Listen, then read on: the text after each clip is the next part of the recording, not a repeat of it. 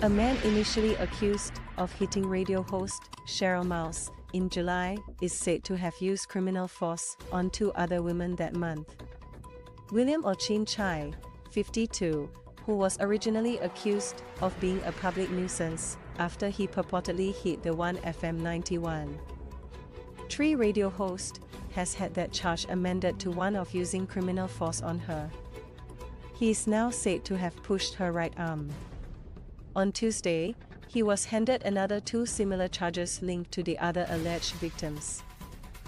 Or was at a platform of Orchard MRT station on either July 5 or 11 when he allegedly kicked a woman in her abdomen.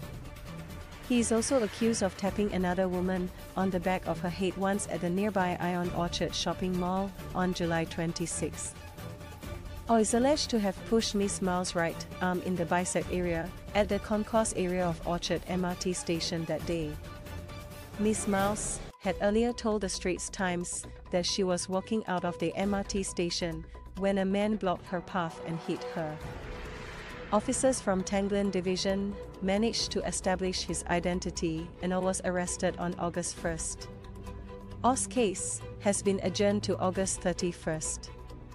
For each count of using criminal force on another person, an offender can be jailed for up to 3 months and fined up to $1,500.